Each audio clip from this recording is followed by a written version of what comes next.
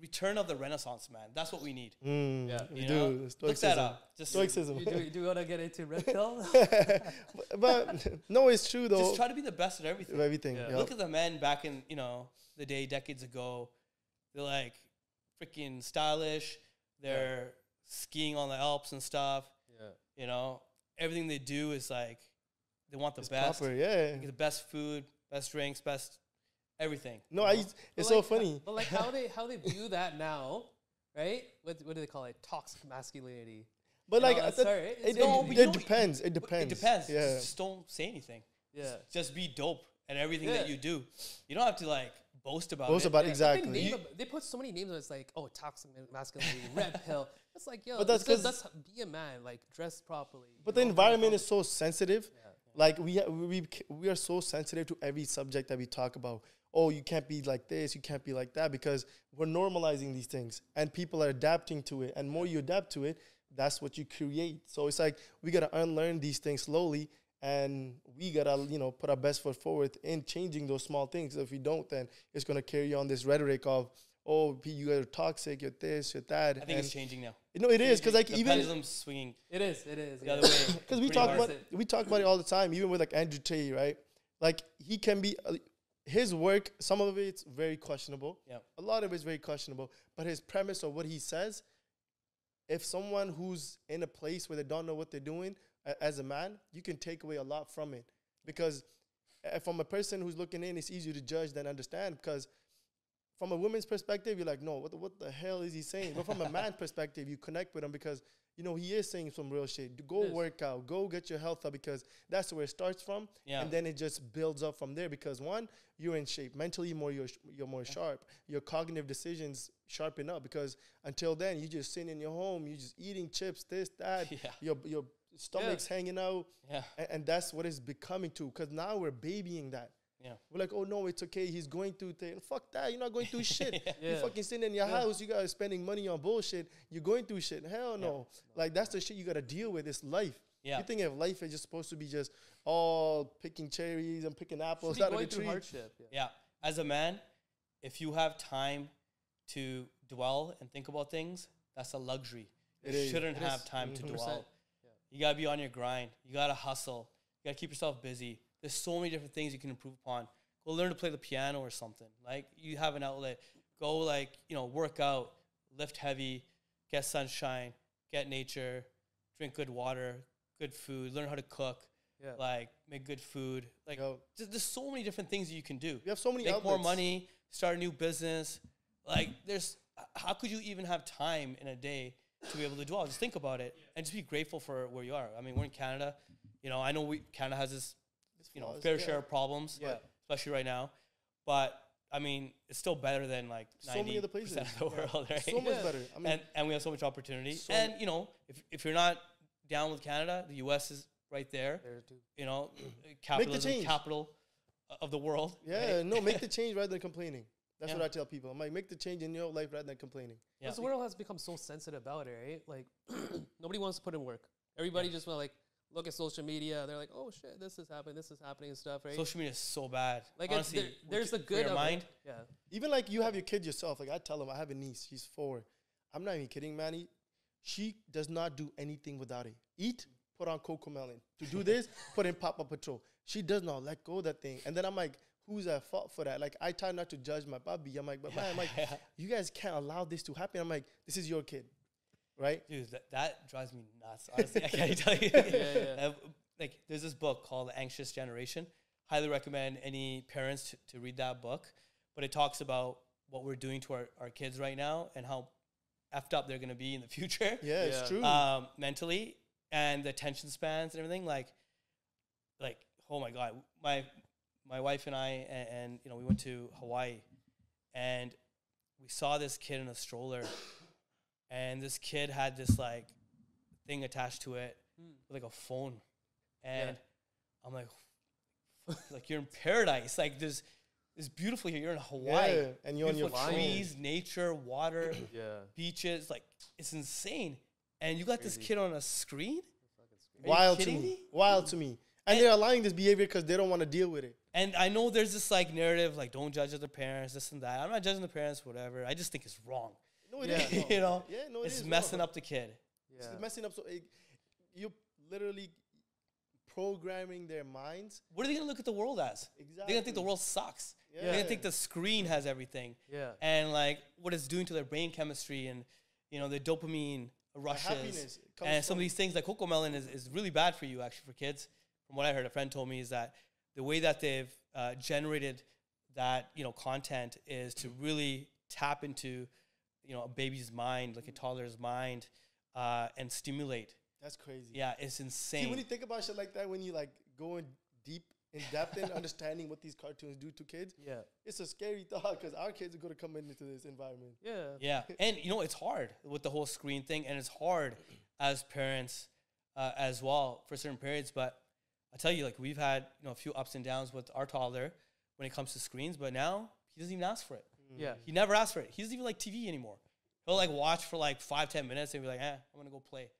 Like that's how we've programmed him now. It's a beautiful That's how it thing. should Yeah. be, right? It's just There was a point though, he was watching his iPad one time, and I was giving his younger brother, the baby, he was a few months old, a bath, and usually he helps me with the bath, and like I get him involved and everything. You got to get these kids involved, in everything, Exactly. right? That's And where it have some starts. sort of sense of responsibility, feel valued, empowered, and everything. So he usually helps me give the bath to the baby, and he wouldn't get up off this iPad, right? Damn. And I'm like, listen, your brother needs you. And he wouldn't get up. I grabbed that freaking iPad. yeah. I went old school. I freaking, chucked it into a drawer. yeah, yeah, yeah. Not like, Nothing but- crazy. Nothing violent. crazy. Not across the room or anything like that. And I'm like, get your, Yeah, butt get up. You have Yeah. to. If family needs you, you better be there for Yeah, them. So yeah. 2 lessons there.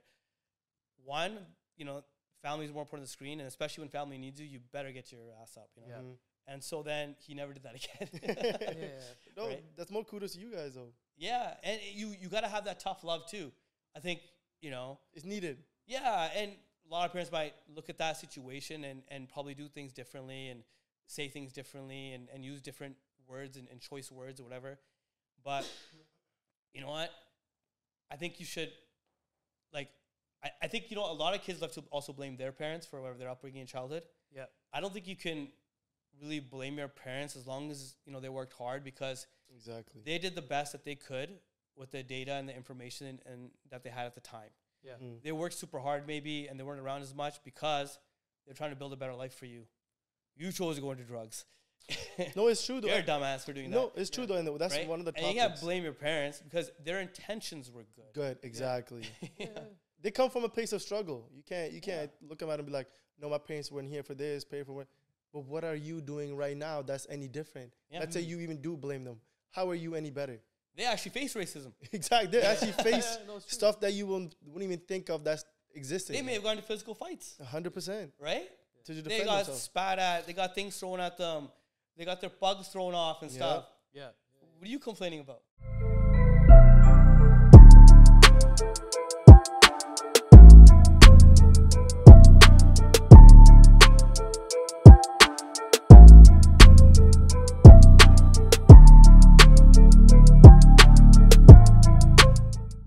All right, guys, welcome back to another episode of Modern Brown Men.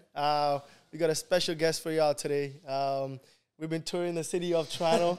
We've been trying to get the guest out there to give you guys the most informative, information that you guys can get. And we're trying to get some of the savants in their field where, they have strived and, taking big leaps when it comes to our community. So, we wanted to get in touch with Manny.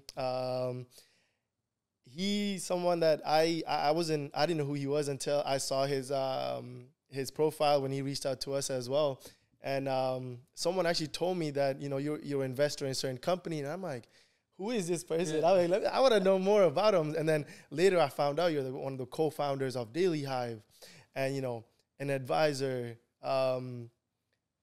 Take me through that journey, man. Like, tell us, our audience, who you are, what's your background, and just give us like a gist of who you are as a person, man. Because I think your story is intriguing. I don't think a lot of people know about you, man. And I mean this because I think a lot of people need to know about your story and how you came about, because I think it can help a lot of individuals that are coming up in the entrepreneur field. And then we'll give them a lot of insight in what to do and what not to do. So give us the audience a quick little recap about you, Manny. Yeah, absolutely. Thanks for the introduction. Good to be here. And I mean, growing up, I was always interested in the news. Yeah. So I would read the newspaper even when I was in elementary school. Usually just flipping over to like the sports page, look at the standings, see how Canucks are doing, how they're beating the Oilers. All that, right? Yeah. That was a tough series. Actually, you know what? That was the 90s. We weren't so good in the late 90s anyway. Yeah. And then 94 though, almost won the cup. Almost. Oh, that's close. Almost. And in 2002. So just growing up, I started noticing that like on the front page of the newspapers, it was a lot of chatter and talk about, Indo-Canadian gangsters. And after a while, it started bothering me because there was 1 week where for 5 days straight, Monday to Friday, it was like Indo-Canadian gangster this, Indo-Canadian gangster that, this new gang guy that. I'm just like, it can't just be brown people committing all the crimes and doing all the gang stuff. Yeah. I mean, Cody have been here for so long. No, it's so true, though. And they're more organized, I guess. But no, it's like minorities do get tainted that picture of like, oh, they're the one who are leading this negative impact on our society, and they highlight it and they run with it, And I think as you said, it's unfair to kind of paint this narrative about a community and culture that's so profound, that has so much respect for people, and the way that you carry yourself. And so much more to it. There's so much more to it. What about, giving back and seva and all that? Exactly. You'll never see, be like, oh, like now you might see it, but you never see people covering back in the day. You be like, oh, Gurdwara seva that they do for whether it's homeless people how they invite them in, if they're in need. You won't see that on the front page because they don't care for it. They care for, oh, what's the drama? Yeah. How can we entice more, divide in between people? If it bleeds, it reads, right? Exactly. That's a term when it comes to media. And yeah, in terms of giving back side of things, I think there's a stat in the UK where Punjabis and Sikhs, on average, give back more per year to charity than any other group. Yeah. So, yeah, I mean, seeing that in media bothered me, planted a seed in me. I don't know what it would do for me, having that seed planted. I started like coding as well, learning on my own when I was in elementary school, learning HTML, Java, different coding languages. Yeah. Still very new. So I was interested in technology as well. And then, fast forward to university, and, close to my last year, one of my childhood friends, Karm, we were playing video games. I was like, hey, Karm, you want to start a blog? And he goes, yeah, what do you want to write about? I'm like, I don't know. He goes, let's write about Vancouver. I'm like, all right, cool, let's do it. We were very passionate about our city. Yeah. What really bothered us then as well about, what was happening in Vancouver was, this is back in 2008. Olympics were coming in 2010. And there was a lot of negativity around it. And it was like the own Vancouver media just bashing Vancouver. And really? Yeah. I didn't notice that. The media was very different back then. Yeah. And there was no community kind of, being grown, and it was just small cities type of mindset. Yeah. So we, ventured into the blogosphere and started just writing articles, more opinion-based and just whatever was on our mind. Slowly but surely, organically, we grew our following on Twitter, and then the mainstream started jumping on Facebook in 2011. Yeah. And so then we started gaining a following there. IG wasn't even around. It wasn't. Which is crazy. During that time, no. Pretty new, IG. Yeah. And the 2010 Olympics obviously was huge for us as well. We covered a lot of that. So we saw a spike in traffic, and, we had a judgment call then of like, do we continue, or was this just a fun hobby for a bit? Yeah. Like, all right, let's continue. Let's keep it going. Then, the content that we were covering at the time was more about discovery, where to go, what to do, new restaurant openings, sports, business, startup, scene, events, festivals, things like that. Mm-hmm. So things that resonated with the millennial population, and there was nothing out there in media for the millennial population. You go to the arts section in the newspaper, and it was just a bunch of like symphonies and stuff, right? Which is great. I mean, go now, whatever. So then we started covering more news, and we don't have any journalistic backgrounds. I was a business student, and Karm was an accountant. Yeah. And we were in over our heads. So legacy media just like hated us. They had a Facebook group a private one where they would bash Really? us. Oh yeah, it was crazy. What the hell? Yeah. We would go into events where we were media sponsors, and the people checking us in would look at us like, "Whoa, brown guys?" Yeah. Because you think about it, like, I think brown people have always pigeonholed themselves into their own community. Yep, exactly. Right? And not really thought of it like, mainstream. So even then, back then, a lot of the brown people that were in media were just covering South Asian content, news, and all that. Our thinking was just like, okay, this whole Indo-Canadian thing, I don't get it. I'm born here. Yeah. I'm Canadian. Yeah. Right? I'm multicultural or what? Yeah, no, that's true though. Why I gotta be labeled Indo-Canadian? Exactly. Yeah. Why do I have to be labeled? Doesn't make any sense. Yep. So early on, I was, that was always my thinking as well.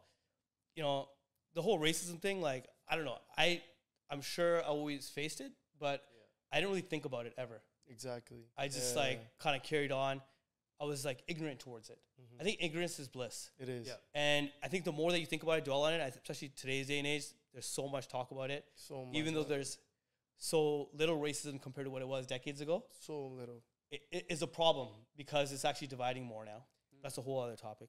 No, it is. No, well, we can touch on that too later on. But I know what you're getting at when it comes to the whole dividing people. So we'll dive into it later. Yeah, we could dive into that. So we just carried forward. We're like, okay, let's build our social media following. We saw that, Instagram, after a while, with their 100 million followers, $0 revenue, whatever it was, sold for over $1 billion. Wow. So we were entering an attention economy where if you could capture an audience and their attention, their engagement, you were worth something. Because once you have that, you can just slap on ads everywhere. Or whatever, right? Yeah. You can monetize it after. Yep.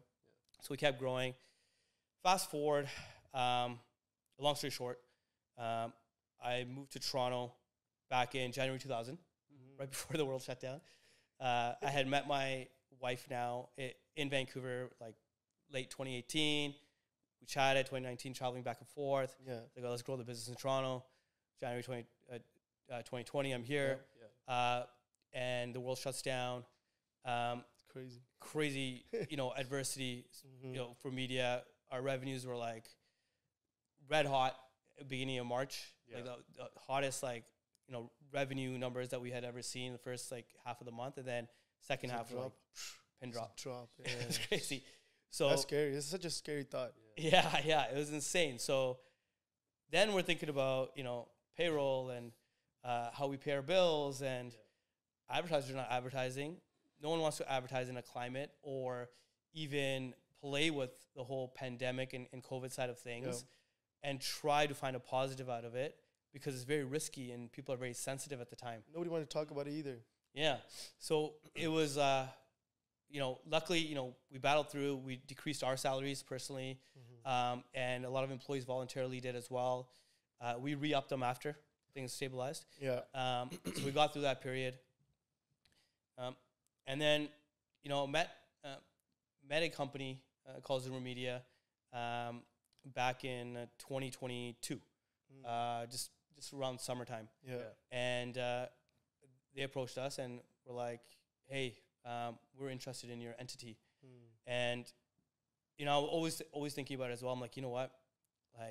14 years, we bootstrapped this company. We had no investors. Yeah. We paid ourselves below market salary. And blood, sweat, and tears into this company. Ups and downs. Moments like the pandemic where almost lost everything. And it was like, you know what? Now's the time to kind of take the chips off the table and take care of ourselves a bit. Yeah. And then maybe continue growing this. Let's see.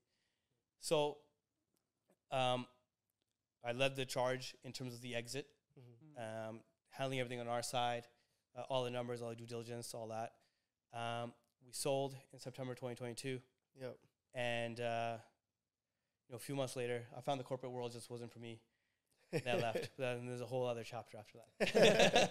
No, that's a beautiful story. And this is for, like you said, is DailyHives. Like, how did that name even come about? Is it something that you guys just came up with it randomly, or how did it even come about, like DailyHives? Because it is a catchy name. So, names can come up randomly. So I was looking at the CEO. I was listening to him talk of Koho. I don't know if you heard of that company. Koho, it's like Koho. Yep. He said he saw it on a hockey stick. Oh, really? Yeah, that's how he came up with it. That's true, though. There is a company that creates hockey sticks, Koho. Yeah. Yeah. Oh, yeah. So how we thought of the name was, originally we started as Vancity Buzz. And I had come up with a list of like 200 plus names, narrowed it down, Vancity Buzz. We had to rebrand to DailyHive when we started expanding across Canada to Calgary, Edmonton, Toronto, Montreal. And so we were like, okay, the bee's buzzing, flying into his hive, daily news, DailyHive. Boom. Yeah. That's it. DailyHive. I mean, that's a creative mind to think of that, Yeah. Because But there's layers to it too. Exactly. Because bees are buzzing, they're working hard. There's a company culture around it too that you can create. There's a lot of layers to it. There is. Yeah. And I think that defines it perfectly, as you said. And it's like, what's a hive? It takes a whole, as you said, a team to build a proper hive. It didn't just get built overnight. So, I mean, more power to you guys even sticking it through, because as you said, back in like 2010, 11, 12, stuff like this is not prevalent, and it's not guaranteed that you're going to get some sort of return.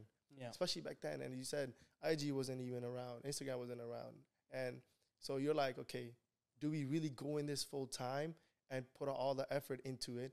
And we might not even, get to the level that we think we can, because you don't know where it's going to go. And on top of that, you wear a pug and everything too. Yeah. You have to find some sort of systemic, I wouldn't say racism at that point, but people do look at you oddly. The investors are more hesitant, look towards the content given who's behind it, right? So, man, more power to you guys for even just sticking it up for 14 years, man. Nowadays, people don't even stick around for 14 days, let alone 14 years. minutes on a date. No, I'm serious. People can't hold a conversation, let alone doing it that year 14 and year seconds, out. gotta check a phone. It's so true, though. We have such a short attention span these days with people don't have that ability. So and we didn't, go full time until another 2014 is when I jumped up full time. Yeah. Because it was scary, man. But I highly encourage going full time, because once the founders are on board full time, and we had other employees at the time, but once the founders are on full time, it's just rocket ships. Then you're on it. This is your only focus. You find a way to work. I think really you look at it, if you're ever starting anything, whether it's a business or, a relationship or, your family or whatever, you look at where you want to be, 5 years from now. Yeah. And, figure all that out, and then you reverse engineer it. And so if you have a certain number in mind in terms of business or your personal net worth or, income or what have you, you set that goal. That's what you want, 3 years from now, 5 years from now, whatever. And then you'll figure out a way. You'll get creative. You'll be like, how do I get there? What do I do? Okay, maybe I need to start like a consulting business, have some retainers, maybe have that as a recurring revenue stream. Maybe then I invest in some dividend stocks or something, things like that. Whatever it is, you'll figure out a way to create those revenue streams and what have you. Or for your family, you have a certain lifestyle that you want to live. There's this mansion or this house that's in this neighborhood that you really love, and it's like I want to live like that one day, right? Yeah. And you just set your mind to it, and then it's just you just execute, make it happen. You'll find a way, like manifest it in a sense. Manifest it, yeah. But because a lot of, manifesting has been overused so much nowadays. Yeah. But to the point, people say oh, it'll happen eventually. No, it won't happen without an action plan, right? Yeah. And going to your point, making sure that you have some steps lined, to get to the point, whether it be whatever lifestyle, mansion, whatever it is. But I think above everything else is do you have the patience for it? Because you're going to be put through a lot of barriers, and question whether or not you'll be able to overcome those barriers, right? Because nowadays, people see these social media, they're got the Lamborghinis and all that sort, and they just jump to it, and they're like, oh, you want to have this lavish life, but it's all temporary. Yeah. Right. So half of the stuff is rented out. Yeah, it is. Absolutely. A lot of these, folks that are selling their educational seminars or oh man, don't even get me started on and all that stuff. Are renting out these cars and they're making their money though through that. But it's so overdone now. Private jet thing too, all that. And it's just temporary kind of bliss and all that too, right? Yeah. But and you also got to create your own luck too. Luck is. It's easy to say oh, you got lucky. I had that idea. That person's so lucky that they did it, right? But there's so much that goes behind the execution. You put yourself in a position to be lucky. Luck's part of the game. Yeah, that's how it works. But guess what? If you don't work at your craft or whatever you do, you don't even put yourself to be lucky. Yeah, because lucky you can put yourself in a position. yeah, sometimes they are these random things that do happen in life that are, you know, just, I guess you can say a blessing, but to get lucky, you got to put yourself in those positions. It doesn't just come to you. And everything compounds and adds up. Like, for example, me moving to Toronto, that was moving away from my siblings, Everything. my family, my cousins, my community, everything that I had built. Like, you know, I know everyone in Vancouver. Yeah. And so moving away from all that, which is very safe and secure for me there. And then moving to a different And moving to a different city. Why did you do that though? So again, Vancouver, I would say, like, was it based off where you were headed in your career, or was it just family wise? Why'd you make that decision? Because it is Vancouver to Toronto. It's a big shift too. 3 hours behind. West to east. Yeah, you know what? The more I visited Toronto, and I had already been thinking before I had met my wife in 2018, like end of summer, I told my sister, I'm like, you know what? I'm getting bored of Vancouver. Yeah. I know everyone, and there's nothing more for me to do. I kind of like have done everything and met everyone that I wanted to meet. Just getting bored. And so I was just excited for a new challenge. I was excited for, meeting new people and just a different environment. Yeah. I think that it's important, not for everybody, but for some entrepreneurs to move out of their hometown. Your hometown presents you with so many distractions. It's so true. Yeah. There's so many events you got to attend. Yeah. There's so many, friends from high school hitting you up, or, from It's always something. Yeah. There's always something going on. Yeah. And it's hard to focus on what you need to do. Yeah. And that's where I've seen some Edmonton entrepreneurs and even Vancouver ones that have moved out here to Toronto. Yeah. And so what I really liked about Toronto moving here was that I was meeting this different type of, work culture and mindset where it was just like, more go, go, go. I love the West Coast. I love Vancouver. I'm born and raised in Vancouver. Yeah. It's more, slow paced. Yeah. Right? No, it is. It is more slow paced. Yeah. I mean, a lot of ideas come out of the West Coast, that being from Vancouver to like California or whatever, LA. And, cause you have more time, you're going hiking, you're doing yoga, more mindfulness. The atmosphere is way different compared to here. It's chill, right? Yeah. And I think you need that too. And then here's like more process and task driven. It's just like, all right, gotta do this. And then you work till like 6, 7 here. Whereas in Vancouver, not everyone works till late there. Yep. And so I was just fascinated by like the culture, how quickly things move here. People pay on time here, and they pay you for your services and what you do. And it was just, I don't know, it was exciting. It was a bigger city. So many different people. Just loved it. And so the energy, it just gets you up. Like, I don't know if you ever visited like New York before as well, or like been in downtown Toronto, or like stayed. You feel like they never sleep. Yeah. Sleep. You just get out of bed and you just want to go. Go, And then you kind of touched upon it as well, because me and Mukh talks about it all the time. Like, I was initially in accounting. I was doing my CPA, going into that corporate world. And you said like corporate world wasn't for me. Yeah. And I was heading down there. And I tell this story all the time. And I'm just like, I'm in my class on my CPA. I'm doing it. I'm looking out the window. I'm like, why the hell am I here? I don't see myself in a corporate, place, because I know myself. And then I ended up just dropping out my CPA. I'm like, nah, I told Dad, I'm like, I can't do this. I'm like, I know what I can be successful at. This is not it. It doesn't speak to me. It doesn't resonate to me. I'm only doing it just to do something. I'm like, what's the purpose of that?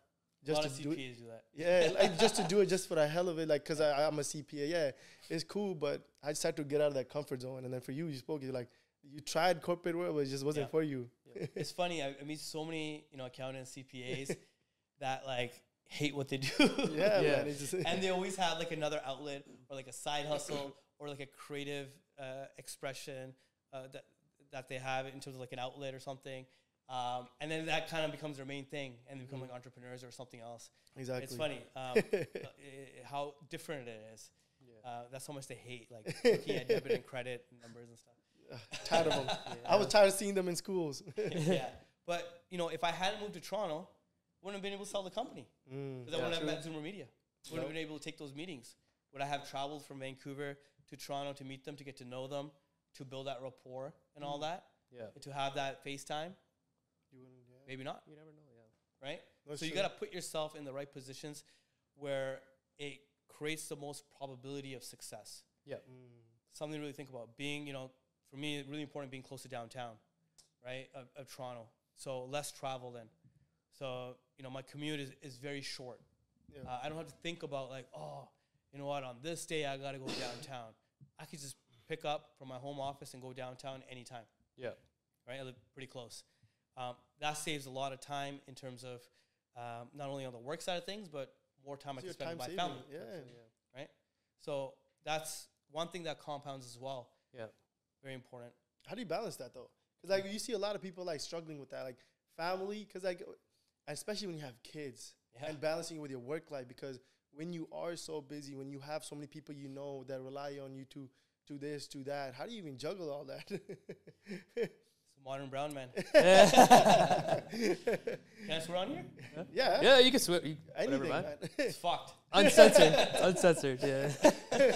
We're going to use that clip. Yeah. Can I swear on you? It's fucked. Yeah. Holy moly. Yeah, I know. Juggling kids and everything. No, for sure. Like, you know, one of my Ismaili friends said, though, that when you have a new child, I don't know if he said a new son or a new child, whatever it is, it brings upon more good luck. It's called burkat or something. Someone check on this. I don't know. That's what he told me. And, you know, there's never a great time or a bad time to have a kid. Yeah. You're never fully prepared. You never are, yeah. You do the best that you can, but you will figure it out. Yeah. You have this like little baby that's depending upon you for everything, to eat, sleep, you know, be held, all that stuff. And you just got to make it happen, right? And you got to provide. You got to hunt. You're a man, right? You got you got to find a way. And it actually makes you more productive and more efficient because your time gets limited and you learn how to do more with your time. And so perhaps you're not scrolling as much on IG or TikTok or whatever. And you find ways to, you know, delegate, be more efficient, cut things out of your life. And you try to find that balance, right? But yeah, I mean, having kids is awesome.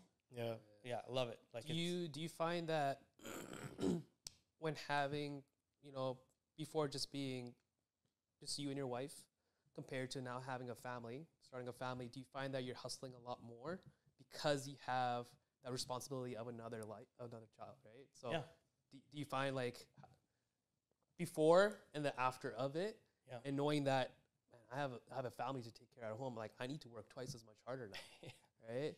So it's like more mouths to feed. Absolutely. You're working way harder because you don't have a choice. You have a choice. Yeah. What are you going to do? My kid's not going to eat today? Yeah. Because the reason why I say that is because, like, nowadays, we were talking about this before, like, in our previous episodes, like, back home, now you see these kids going into crimes and getting into these type of avenues that, you know, where they shouldn't be in the first place. And it's just like, okay, where does it start from, right? We have to backtrack, and it's just, the way I see it is just like, okay, I'm not saying there's anything wrong with having a child, starting a family, but it's just, in what position are you in, right? And you should be actually looking in your own position before start bringing someone else into your life, right? Because a lot of what's happening is now, is unfortunately, it's just these kids don't really have the type of avenue. They don't have the mentorship to really be led into the proper avenues of, you know, where they should be, right? And the way I find it is just that because you just don't have the financials, you don't have anything planned out, it becomes a little more difficult because everything else slows down because you have another child, like another life to take care of, right? Yeah. And the reason why I say it is just because, you know, it's kind of interesting just to see the before and after of it. Like, before it was just you and your wife, and now you have a child. Yeah. Now it's just pushing you even further now. Yeah. But you had something going on first, right? Yeah. And then you're like, okay, we can start a family and stuff like that. You guys married? No, none of us are married. Girlfriends or what? Fiancés? Yeah. He's single. I'm single. He's single. I gotta go. It's a dangerous question, though. I don't know. It is. The thing is, like, this is what I tell people. I'm like, a lot of people like, I used to be that person that used to blame the environment, rather than understanding what the flaws that I have. Yeah. At the end of the day, the people that are sitting across to you or whoever you're gonna meet, they all come with flaws, just like yourself. Yeah. The more we think from a process, we're like, oh, what's wrong with you? Why you like this? Rather than coming from an understanding perspective, I'm telling you, you'll find that person as soon as you change that mindset. It's all about the mindset, the way you perceive things, because the more you perceive in a negative light, the more negativity you will attract, right? Yeah, I feel like always complaining about girls being like this or that, blah, blah, blah. That's how I used to be. I'm not going to lie. I used to be like that. A lot of guys are like that. You know, I can name some guys that are still single and stuff as well that are like that. But, yeah, I mean, you gotta become a, a high value man, You do. Oh, we're gonna Then you get, try to we're gonna get into that. No, you topic? do. Yeah. You do have to though. You do. You just gotta, just everything. Just, return of the Renaissance man. That's what we need. Yeah. You know? do. Look that up. Just Stoicism. Do you want to get into red pill? but no, it's true though. Just try to be the best at everything. Everything. Yeah. Yep. Look at the men back in, the day, decades ago. They're like freaking stylish. They're skiing on the Alps and stuff. Yeah. Everything they do is like, they want the It's best. proper, yeah. They get the best food, best drinks, best everything. No, you know?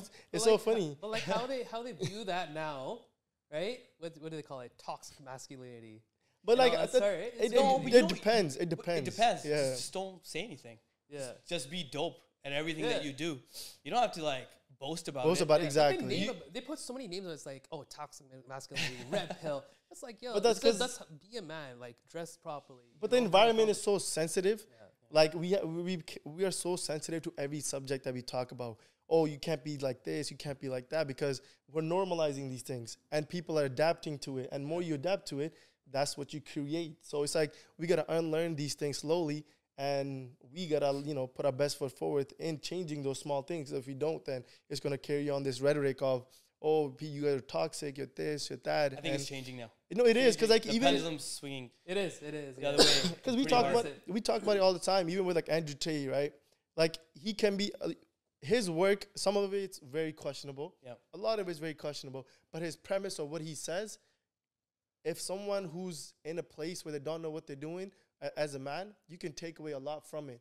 Because from a person who's looking in, it's easier to judge than understand. Because from a woman's perspective, you're like, no, what the hell is he saying? But from a man's perspective, you connect with him because, he is saying some real shit. Go work out. Go get your health up, because that's where it starts from. Yeah. And then it just builds up from there, because one, you're in shape. Mentally, you're more sharp. Your cognitive decisions sharpen up, because until then, you just sitting in your home. You're just eating chips, this, that. Yeah. Your stomach's hanging out. Yeah. And that's what it's becoming to, because now we're babying that.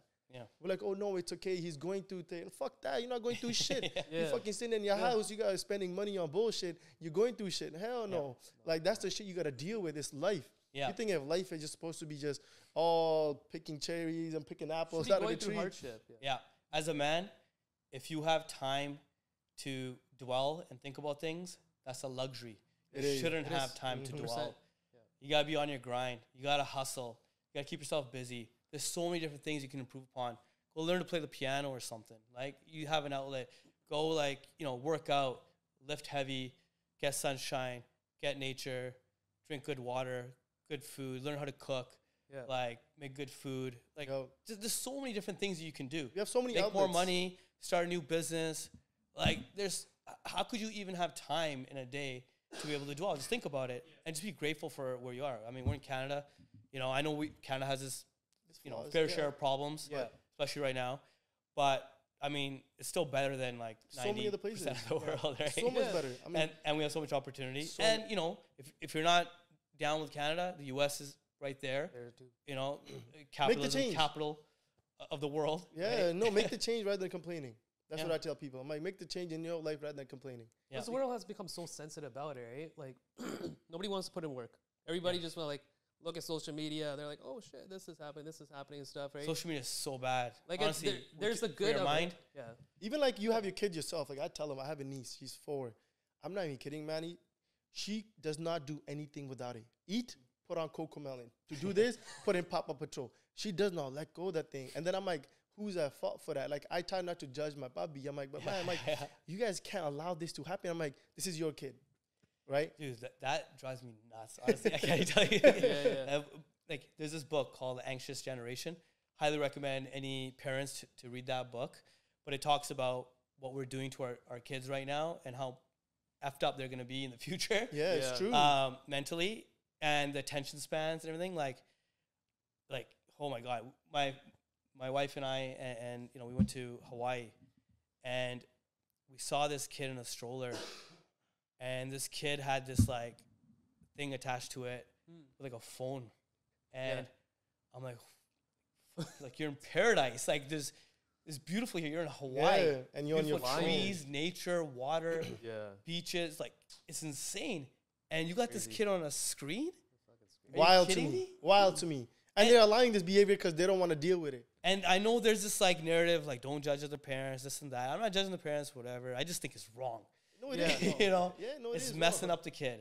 Yeah. It's messing up. So you're literally programming their minds. What are they gonna look at the world as? Exactly. They're gonna think the world sucks. Yeah. They're gonna think the screen has everything. Yeah. And like what it's doing to their brain chemistry and the dopamine rushes. And some of these things like cocomelon is really bad for you actually for kids. From what I heard, a friend told me is that the way that they've generated that content is to really tap into a baby's mind, like a toddler's mind, and stimulate. That's crazy. Yeah, it's insane. See, when you think about shit like that, when you like go in depth in understanding what these cartoons do to kids, it's a scary thought because our kids are going to come into this environment. Yeah, and it's hard with the whole screen thing, and it's hard as parents as well for certain periods. But I tell you, like we've had a few ups and downs with our toddler when it comes to screens, but now he doesn't even ask for it. Yeah, he never asks for it. He doesn't even like TV anymore. He'll like watch for like 5-10 minutes and be like, I'm gonna go play. Like that's how we've programmed him now. It's a beautiful thing. How it should be, right? It's just there was a point though. He was watching his iPad one time, and I was giving his younger brother, the baby, he was a few months old, a bath. And usually he helps me with the bath and like, I get him involved in everything. You got to get these kids involved. Exactly. Right? And have some sort of sense of responsibility, feel valued, empowered and everything. So he usually helps me give the bath to the baby and he wouldn't get up off this iPad, right? No. And I'm like, listen, your brother needs you. And he wouldn't get up. I grabbed that freaking iPad. Yeah. I went old school. I freaking, chucked it into a drawer. Nothing crazy. Nothing crazy. Not across the room or anything like that. And I'm like, get your, butt up. You have to. If family needs you, you better be there for them. So 2 lessons there. One, family is more important than the screen, and especially when family needs you, you better get your ass up. And so then he never did that again. No, right? That's more kudos to you guys though. Yeah, and you got to have that tough love too. I think it's needed. Yeah, and a lot of parents might look at that situation and probably do things differently and say things differently and use different words and choice words or whatever. But you know what? I think you should, I think, a lot of kids love to also blame their parents for whatever their upbringing in childhood. Yeah. I don't think you can really blame your parents as long as, they worked hard because they did the best that they could with the data and the information and that they had at the time. Yeah. They worked super hard maybe and they weren't around as much because they're trying to build a better life for you. You chose to go into drugs. No, it's true though. You're a dumbass for doing that. No, it's true though, and that's one of the topics. And you can't blame your parents because their intentions were good. Good, exactly. They come from a place of struggle. You can't look at them and be like, no, my parents weren't here for this, pay for what. But what are you doing right now that's any different? Let's say you even do blame them. How are you any better? They actually face racism. Exactly. They actually face stuff that you wouldn't even think of that's existing. They may have gone to physical fights. 100%. Right? They got spat at. They got things thrown at them. They got their bugs thrown off and stuff. Yeah. What are you complaining about? It's so true though. And then you grew up in BC, obviously. Yeah. Because we haven't really never gotten into the segment of our kids are getting into a lot more drug violence and stuff like that. It's BC always been, but now it's it seems way more. Even Edmonton, man, every other day there's some kid getting in some shooting, stabbing. I'm like, what's going on? Yeah. I mean, it's an interesting topic because when it first started in BC in the 80s, Bindi Johal, obviously. Yeah. Still around. I'm still around. Famous line. So at the time, there was a lot of racism towards Apane. Apane, yeah. And they kind of, banded together. They started working out, and they fought back against the racism. Yeah. And then, for whatever reason, whether it was culture, whether it was rap music, or whether it was just hey, let's make some money, let's show them who we are, let's show off, or whatever, that we could be more successful, they got into the drug business. And they got enticed by it. And slowly they pulled their friends into. And then, that's kind of how it all started. But originally, it was more to fight back against the oppression systemic and racism that there was. Because the numbers were against South Asians at the time. And they shouldn't have gone into drugs, obviously. Yeah. No, And kids 100%. today shouldn't get into drugs. It's so sad to see, man. Sad, yeah, sad. It really a lot of is. wasted potential. So much wasted. Now, I grew up potential. in South Van, right? Yeah. So I saw it, like, kind of the last of it. I wasn't in the midst of it. I wasn't during the Bindi Johal years. Yeah. But I saw, like, you know, the last little bit of it, you know, them graduating. I had some friends that had so much potential to become, like, doctors and dentists. And then they, you know, go out and start dealing drugs and this and that. Yeah. I've It's crazy. seen numbers drop of those that were alive in grades, you know, my grade, younger grades, older grades as well. And it's unfortunate. A lot of wasted potential. Yeah. What's the solution? I don't know. Yeah. You know, It's easy to, yeah. it's probably multi-pronged. You know, community is really important. I think a lot of kids get into it because they feel more community. They get attracted to the lifestyle, which appears, you know, pretty fun. Yeah, it seems On like the I outside. got money, this, Yeah. that. Nice yeah. cars, Yeah. lavish lifestyle, Yep. travel, all that. Yeah. I mean, who doesn't want that? But, and I think there's a shortcut towards getting there. Because when you're, you know, a teenager and your early 20s, you're pretty impatient. And you just want things now. Yeah. And Especially nowadays. yeah, especially nowadays, especially with Yeah. social media and everything, and attention spans. And, you know, you just got to provide as many outlets as possible for the youth to be able to follow their passions and, you know, express their talents and amplify those. And I think it takes, you know, a village, Yeah. obviously, as a you know, does, say, to raise a good human. It does. Do you believe it's more Community. not like community, but do you believe it's more the influence of just the friend circle that you have? That because everybody else is kind of getting into that type of industry or that type of environment that you're going to feel left out, that you should get into it? I think it makes a difference for sure. Yeah. A nature versus nurture. I don't think you're born as a drug dealer. Drug dealer. Yeah, You yeah. know? That's No one true. has You that. don't Like, come out of the womb That's and true. you know, I'm in gonna the be a drug hospital. dealer. It's like, Yeah. yeah, this is gonna be a drug dealer. Yeah, but Maybe. even if they do, I mean, this is what I heard is that even if they do try to get out of it, they're like, I can't. It's Yeah, just- once you you're just- kind of in, you it's just tough can't. to get out. tough to get out. You gotta like move to the other part of the world. Like I know a guy that moved across the world. Yeah. I don't know, it's like Yeah. No, it's true. 12-hour flight probably from Vancouver. Anyways, he Craziness. started afresh, built something really great there, and still has, you know, a little chip on his shoulder. Still got that gangster Yeah. Mentality. ness, you know, but in a positive way now as like a business person, Businessperson, yeah. Yeah. and put it towards good use, and now is leading kids and youth positively. No, that's And that's like the unfortunate thing is like because of all the stuff that's happening with the youth, right? If you do talk to someone that's outside our community, their first perception is just like, oh, this guy's more like a gangster type of vibe, this type of field, right? They're very skeptical to try to talk to you because they make that assumption like, oh, you don't have that professionalism, right? That because you're a minority, that you most likely started from the bottom, but you're in this type of environment. Like they very question, like if you are at a professional state, that you probably did something really skeptical at, you know, when you started, Yeah. right? And it's just like even just a working professional, right? Like you'll notice when you're talking to someone that they're not interested in you at all, right? That they want to be more adapted to people around their own corner, Yeah. right? Rather than trying to talk to people who really did have a genuine start and work themselves up to the point, right? yeah.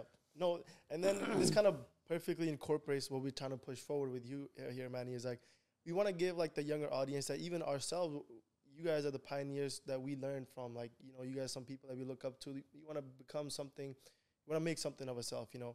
Aside from that, how would you say you want to encourage people like youths that are struggling with this type of, easy money, this, that, getting into the wrong stuff? How do you say like build your like networking, go out there? Like what should you do as someone who's young in their 20s to try to avoid these things and get yourself out there, to put yourself in a position to be successful, to have these ideas in your head or, you know, that different environment to strive, you know? Yeah. I think getting out of your neighborhood as much as possible. Yeah. If it's not possible to move out of your neighborhood. And I think it's important to be in neighborhoods that are more diverse.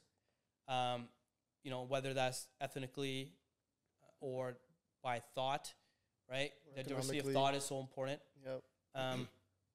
And then if you can't move out of your neighborhood, then try to be outside your neighborhood as much as possible during the day. And meet new people. You're just gonna bump into people, right? Take courses or something.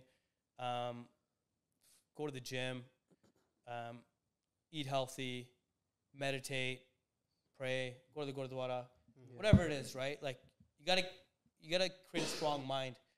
You create a strong mind that leads to better thoughts, leads to better actions. Once you feel how good it is to work out, drink good water and eat good food and get sun and be in nature and all of that, and you compare it versus eating pizza, drinking a lot of alcohol, smoking a lot of weed, wasting money, hanging out with the wrong crowd, wasting money. Like you're gonna notice the difference. Just try it out. Try the positive stuff for a bit, even for 3 weeks. And you'll realize how much more of a difference it is making in your life. And it'll translate well into professionally. I mean, those are definitely building blocks of your foundation. Because for me, it's like I talk about it all the time. It's just for me, I was in a type of circle where I was trying to work on the skill sets. I was already in sports, right? So that was not an issue for me. But for me, it was just a lot of insecurity just because everybody around me was just partying. They were drinking and stuff. I was the only person, right? From what I can think of, right, back then I was working on my businesses and stuff like that, right? But because everybody else was in a different type of environment, that I felt that I was the insecure one, the one that had confidence. I was the one that was kind of like the one in my circle that didn't belong there. And because of that led to a lot of insecurity. Right. But then found out later, I was like, man, I was doing my shit. Right? And so that was what, early 20s? Or mid 20s? That was like early 20s. Second year university, so 20. Early 20s. Yeah, I mean, that's a period of time where you're trying to find yourself and who you're going to be. I don't think anyone should get married in the early 20s. It's a huge mistake because you're still trying to find yourself, whether you're a man or a woman. Mid 20s, even late 20s. I think guys should really wait till their early 30s.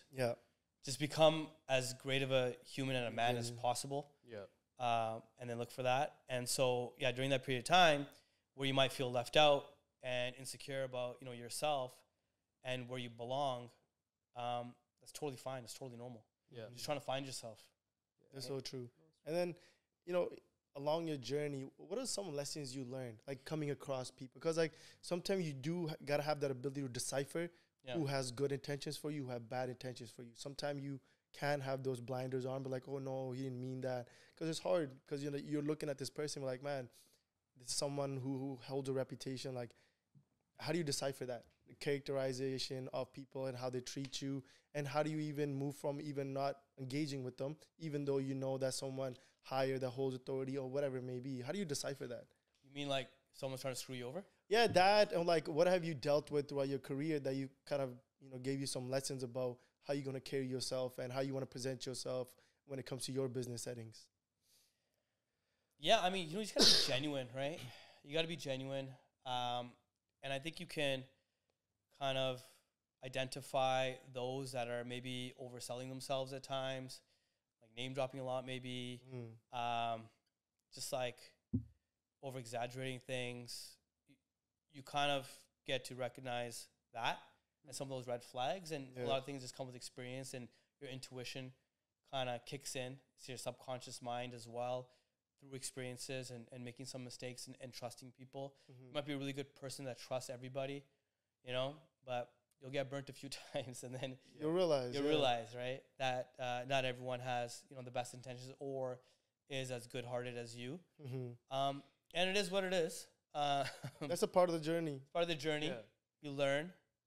You do the best that you can. And you just control whatever you can control. And try to have as much control as possible of the outcome. Exactly. And I think more and more people need to kind of sharpen their own tools when it comes to their mental health. Because that's where we digress a lot these days. We don't want to take that initiative in realizing what we have wrong. Because, I used to be that person. I used to blame my circumstances for where I wasn't in life until I really realized I could have done that then when I was blaming other people or whoever in my circle, my parents or whatever. I'm like, oh, my parents didn't do this. But then, and I'm like, what did I do? But just complain, right? I could have been like, no, I'm like, okay, I have this opportunity. And, you know, God gave me the ability where blessed me with parents. Never had to worry about nothing. Always have food on my table. If I wanted something, I could always get it. And I could work for it. And that's the best thing about it. I can work for it. And, you know, for me, that's when the whole mentality, when I was like early age, I want to say like 20s, I realized, I'm like, man, everything I want in life is dependent on me. It's not dependent on my mom, not on my dad, not on my siblings. I struggled with, you know, that nice guy mentality. Help people, help people, help people. But I'm like, at what cost? I'm like, I don't know my true identity until I start having these, you know, selfish acts where I put myself first. That's what a lot of people have that issue, like trouble, is putting themselves first. Until you don't do that, you can't help out nobody. Absolutely. Right? So, and that's the one thing I feel like a lot of people need to just work on. Be selfless. I mean, like, be selfish, but understand when somebody does need a handout, you know, understand where you are in life and give accordingly. Don't help people blindly knowing that it's going to impact you negatively. And what you said about relationships, I always been an advocate of do not get in a relationship at early age. The reason why, you're still developing, you know, your brain. You have a girlfriend. You can have a girlfriend, but I'm saying like full-on blown relationships, like open get married, like early 20s. I'm like, one, you're already constrained to someone's emotion at such an early age where you're growing personally. Now you're constrained to a lot of the things that you might want to do, but now you're conflicted. That's not a good place to be. There are some relationships that grows, you know, beautifully, but at that age, I feel like people put themselves at risk for them to develop personally to the best capability that they can. You know? And I mean, you can have relationships with, you know, girlfriends or whatever, where you do get to learn kind of the dynamics of a, you know, man-woman relationship, and you figure out what you like in terms of qualities, and also what you don't want in your life, and that hinders you. So it's about experiences. It's about learning, right? You can only change the present and the future. Exactly. Going forward. It's like a lot of the relationships that, I mean, so I even told Amrit, I was like, I didn't start dating till I was 26. Right. And it was like I was talking before, all the insecurity and stuff. It's just, one thing I found is just a lot of these relationships are either very temporary or they're just very toxic. Right. And I was like, okay, because for me, it's like, I'm not really a person that jumps to conclusions. I always ask the why, right? Why is it like this? I'm like, okay, I need to learn how to really like. He's too theoretical. He's too theoretical. It's a habit, but yes, it's like calculations going into a relationship. But it's just like you know how overthink it, or what do you mean? Right? Are you just curious, or you like overthink it? I would just overthink. Honestly, everything. no, because he's a deep thinker. I am, because like for me it's like, overthinks. Because for me it's like I don't want to just jump to conclusions just for what it is. Right. For me it's like, because my thing is like, okay, like psychologically, like it's very powerful. It's just like how our mind just adapts to every situation. So for me it's like, okay, well, why is it everything is something so temporary? How is it like, it's not how it used to be before, where it was very genuine. Nowadays it's jump to conclusions. You know, it's just everything is just, it's temporary, right? And for me it was just like, okay, well, my thing was like, I just find that a lot of people who get into these relationships are just trying to cover their own insecurities. They never really worked on themselves. Right. And it's just like, why don't you fix yourself first before bringing someone else into your life?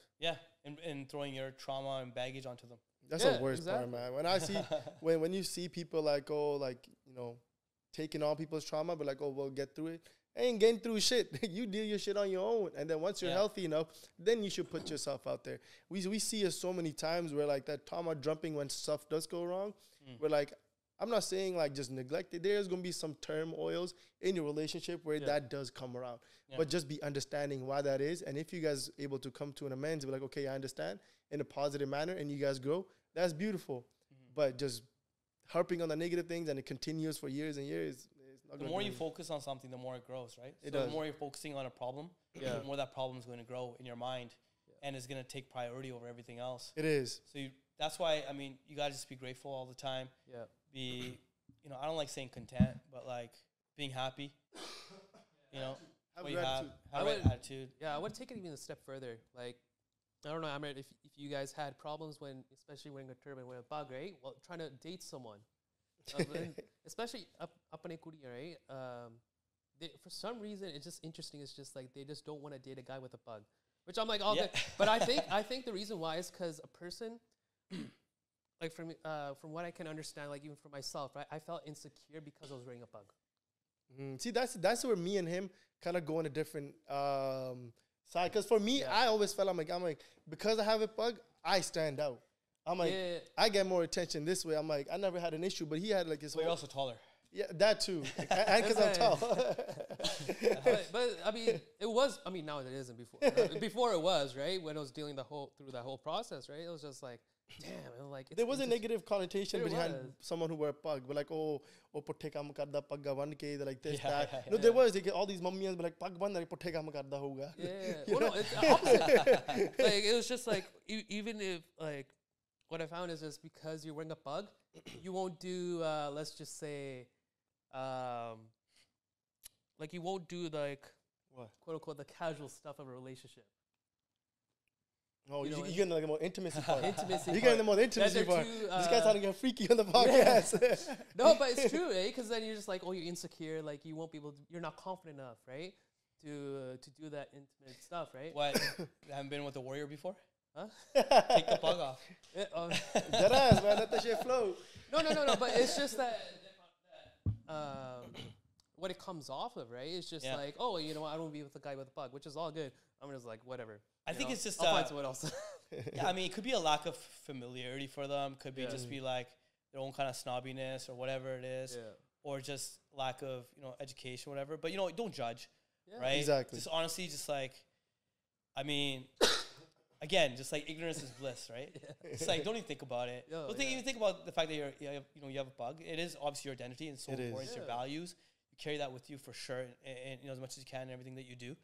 But like honestly, it's about confidence and just your swagger. Exactly. But that's what it is. Even like Monday nowadays, like I remember like back then, Monday would actually cut off their hair. They won't even wear a bug because they're like, oh, I'm not getting any girls. Yeah. Right? It's just like, okay, that's just seems like there's a lot of insecurity. You're not willing to like work towards, like all the stuff that we were just building yourself up. It's hard though. Physical, everything. No, it's hard back in the day compared to now. Now everybody's wearing it. So many people wearing pugs. Back in the day, you didn't have that, bro, right? I think Just Rain made it cool too. Yeah, no, it did. Because like when you see someone on such a high, I'm not a Guinea, I'm just a guy. Yeah, that's what he says. Like, and a lot of the time, I think the narrative when you get tainted, I'm like, oh, saying Guinea, this, that, then like you feel shamed inside, but like, yo, like don't call me that because like it holds a bigger meaning to it, right? You can't win, right? With people. They're going to say that, oh, you have a bug, like you should be at the Gurdwara, why are you over here? Why are you in the clubs? Share money chahiye. But at the same time, if you're a Monna doing seva at the Gurdwara, why don't you wear a bug? Like, it's just like, no one can really win. No. If you think about it, people are going to judge, they're going to have their own opinions. You kind of just block out all the noise. And when it comes to girls, like, it's just, honestly, it's just the confidence. It is. Just don't think about it. If, like, you do for a moment sense that, a little bit of pushback or that judgment from that girl, you just kind of ignore it and be like, why? What's up? Like, I'm just saying hi or, what's going on? Like, I would just be like, just like kill with kindness. Yeah. Just kill them with kindness. Yeah. Be a high value man, The other aspects of it too. No, your bug isn't like the only thing. Part of you. There needs to be like emotional regulations towards it. It's just like, don't be triggered just because of one person, right? Yeah. That's their viewpoint. Be like, okay. Don't be like wish you all the best. Yeah, what are you gonna like get sad and like fuck you? What the fuck do you mean? Or like or like be rude to the girl. Because then you kind of like you're not really a high value man. I know. That's when you get insecure. They're like, fuck you. You're this, you're that. You're not even good looking. It's so funny how we digress. Like I've seen guys do that. They do. It's like easy. They're good looking. Why do you approach them then? Yeah. It's crazy, but diverting away from that, one thing I do want to focus on is investment side of it. You focus on the advisory side and the investment side. What are some of the tips and things you can tell people? Because I remember you came down to Edmonton to Amrit Developments, one of the I think it was what was it again? Sorry, the conference for. It was, I think, it was in regards to getting the real estate community together. Yeah, getting everybody together, and I think that's so key in regards to meeting people and surrounding yourself with people that will lead you to different understanding of how life works. Have you always been a firm believer of like networking always led you to positive environments and always led you to like greater things to accomplish in life? Because you do attend these, because it's all the way in Edmonton. You don't have to make these trips, but at the end of the day, you know these people like personally as well. Yeah. On top of that, how did that allow you to like grow your profile, whether it comes to real estate, or give us some insight on that, whether it's, you know, your profile, your stocks, your, you know, your dividends and all that stuff. Yeah. Well, how did you decipher like what's good for you, what worked for you? How did you decipher all that? Yeah, I mean, when I'm investing in the entrepreneur. I'm investing in their ability and their hustle and their grind, and to execute. And you know, the ideas are worth a penny. Yeah, you know, 50 Cent says, "I got pennies for my thoughts, and now I'm rich." Yeah, right. Like he's got so many thoughts, throws so much stuff onto whatever, and he's a different profession, so then he's rich because of that, and it allows him to do that. And but like ideas, you know, are just worth a penny. It's what you do with them, right? And that's what I'm investing in. I'm investing in the entrepreneur and their ability to execute. Obviously, I look at things like, you know, market opportunity, how long it'll take, how much capital they require, are they big spenders, are they efficient, and, you know, how they're going to deploy their capital. And I like being involved. So after I invest, I like being an advisor. I like, you know, checking their stats and seeing what their sales are like almost on the daily. I get obsessed with it because I want my investment to grow. And just kind of being that, just that bounce for like the entrepreneur CEO to bounce off ideas, the springboard. And just allow them to kind of, you know, sometimes they'll already have the answer in terms of what the right decision is to make. They just need to speak to someone. And, you know, fortunately, like I've done it. I've grown a company from 0 to 70 employees. I've sold it. You know, I always have that as, you know, an exit in my back pocket. Crazy. There's a lot of obstacles and problems. Doesn't matter which industry you're in as an entrepreneur that you face. You know, things like, for example, once you grow to like 20 employees, you need HR and admin, right? Like you just have to. Because managing people becomes increasingly difficult. It does.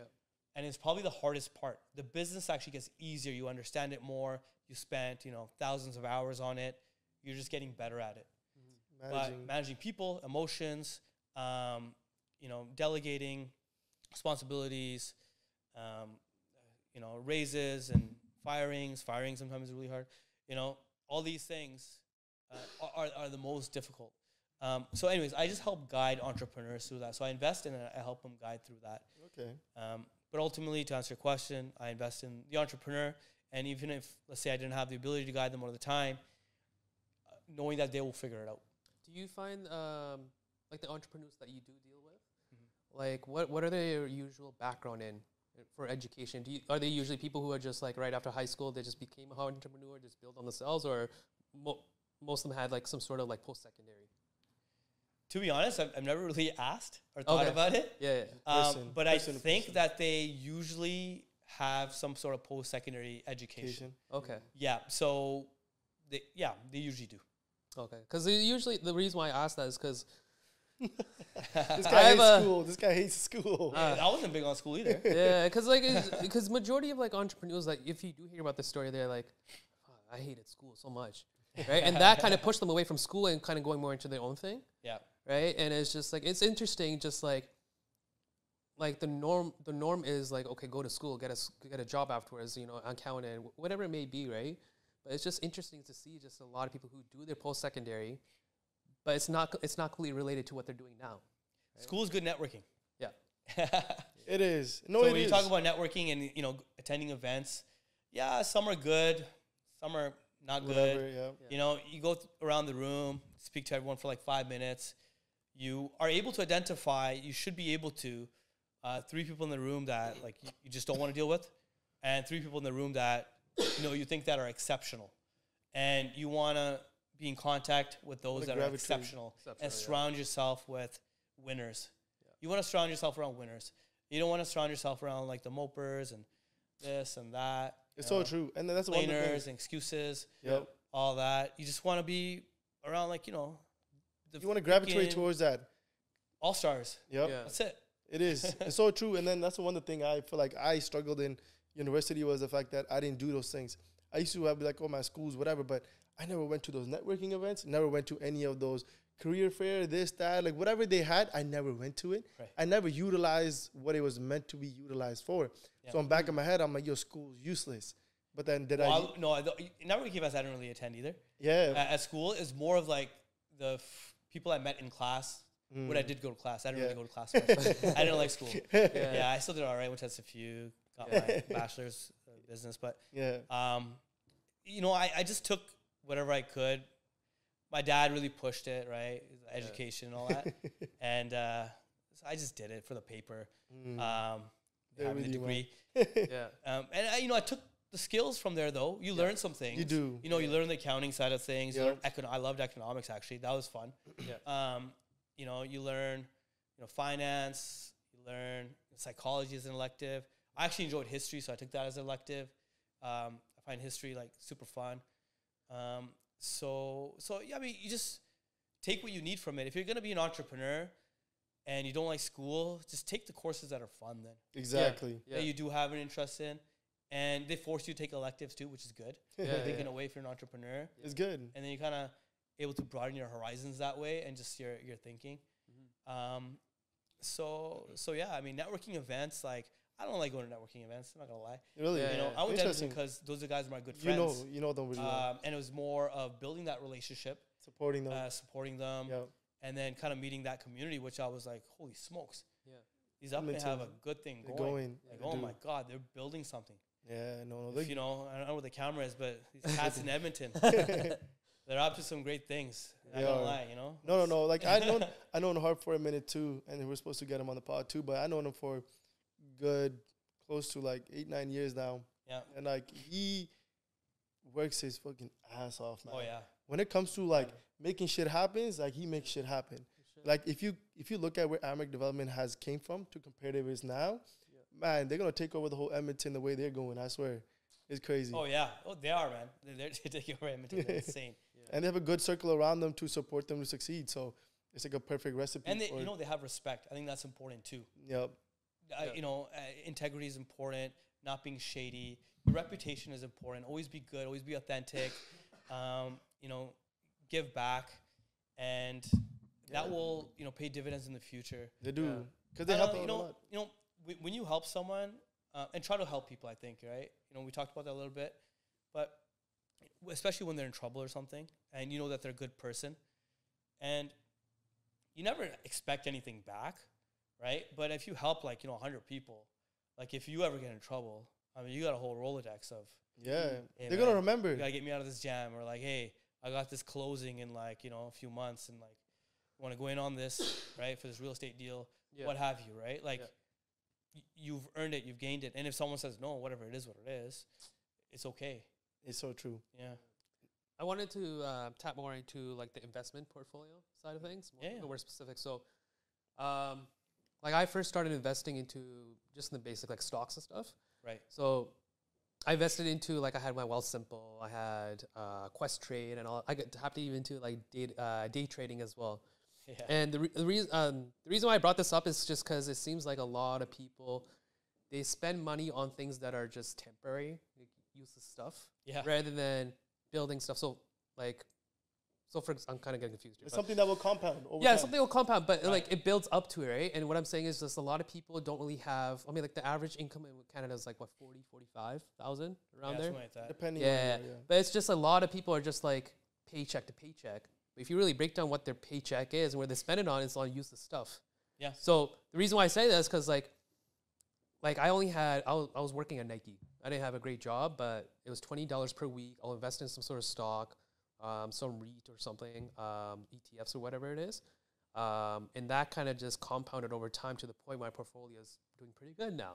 Yeah. So I just wanted to get your own perspective of it, just like how does someone start getting into investing? Yeah. So, two things here. One is you have a certain income and, those are chips that you have to play with. Where are you going to distribute that, into investment, into consumption, shelter, whatever it is, right? Invest in, if you like coffee, invest in a Yeti, right? Exactly. I bought my wife a Yeti too. So then we don't have to go to Tim Hortons or Yeah. Starbucks. Man, Starbucks are drinks out of all these control. places, right? Yo. Because that amount of money compounds like crazy It as do. well, right? It It's does. coming out. Imagine doing that every day. Yeah. It's insane how much that is. You know, meal prep. Yeah. Try to cut your costs as much as possible. Mm. And then, you know, everyone has like their different way of like investing. You know, maybe you want to carve out a certain amount out of your paycheck that you invest in. Honestly, the easiest thing to invest in is an ETF or the index. Index, yeah. That's it. Honestly, like Smart. 95% or whatever it is of investors can't beat the market. You can't. You're not going to outsmart Warren Buffett, Mm-hmm. right? Like, No, that's true. I think there was a saying one time. It's like that 50, 30, 20 rule. It's like whatever your paycheck is, regardless what position you in, people are going to be like, well, I don't have this much money because like, you're not willing to do it. But no matter what your paycheck is, put that 50%, whatever comes in, put it aside. Yeah. And then your 30% goes to your essential, whatever your cost is, your rent, as you said, your food. You can buy healthy stuff or give in if you just research on it. And, you know, the 20% you can say you can blow it on stuff on yourself and slowly mitigate that, make it a little less and less, and just build your portfolio. I used to learn that. My dad used to tell that a lot. I always with my dad, I'm like, save for what? You always say save. I'm like, I get that, but what are you saving towards? Yeah. I'm like, he never had a portfolio, no nothing. The money just sitting there. I'm like, it's cool to look at X amount of money. Yeah. What does it do for you? Yeah. Right? Yeah. I'm like, you got to invest this somewhere, and for it to actually be worth it. I'm like, I could have 20,000, 40,000, 100,000. Okay, I'm just looking at it. So what? Yeah. It doesn't do anything for you.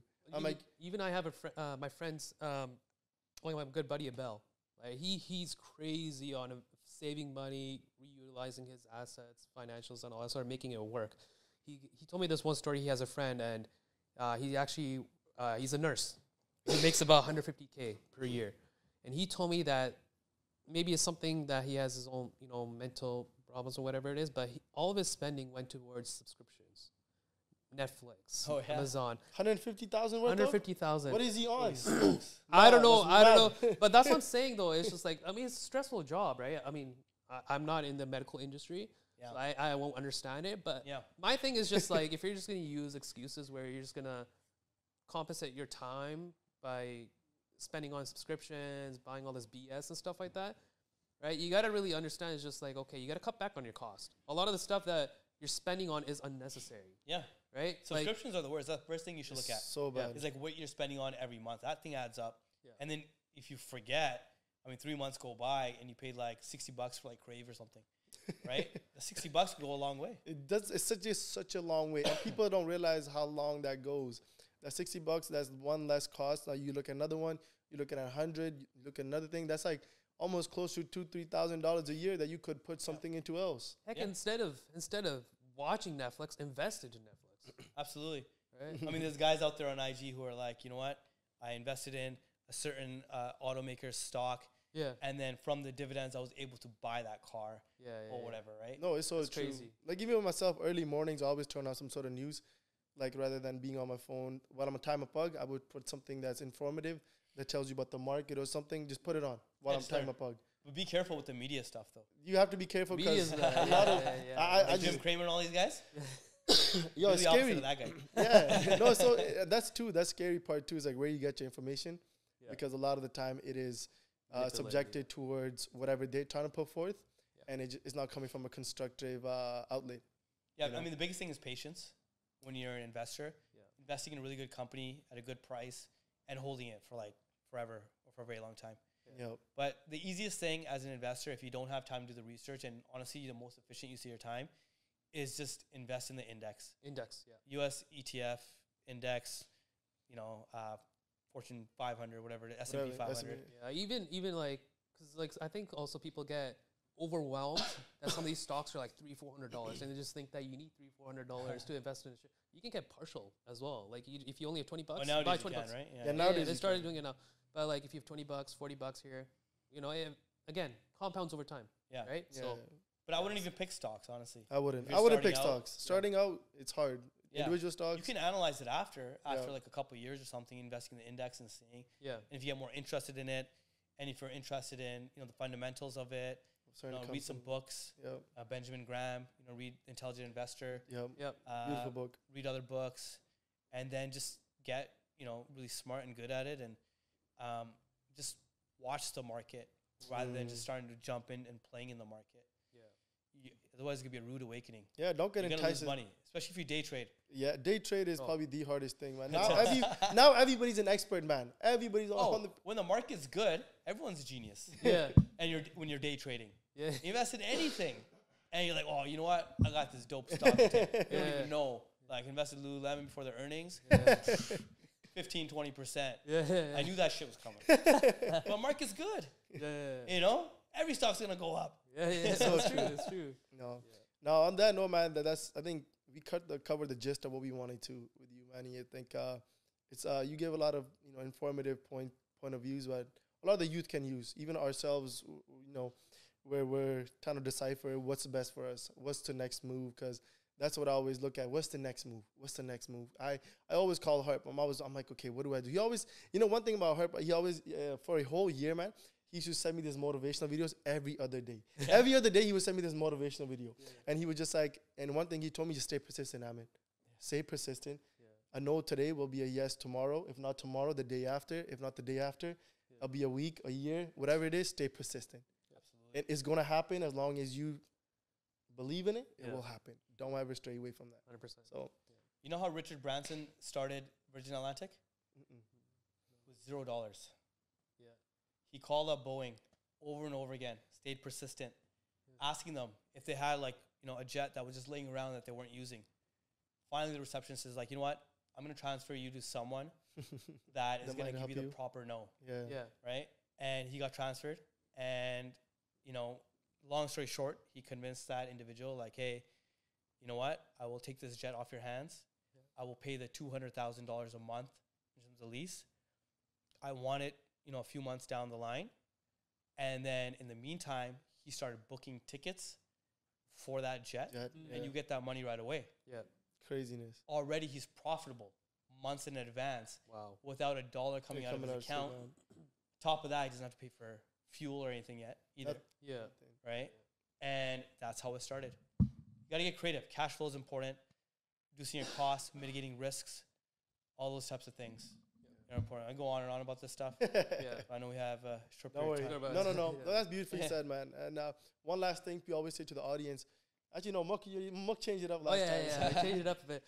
So what is one positive and one negative advice you've received? That I've received?